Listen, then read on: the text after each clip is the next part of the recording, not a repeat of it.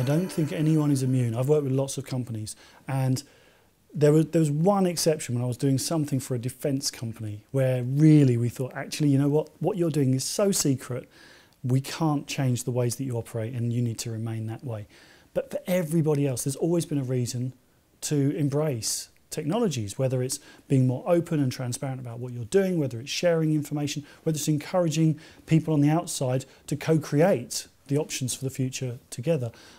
So there's no question that every company should be doing this. And those who are in denial, well, we see them falling regularly. They maybe enter administration, they may be bought up by a rival, they may just fall behind the curve. So unfortunately, that's the nature of business. Not everybody gets everything as quickly as they should.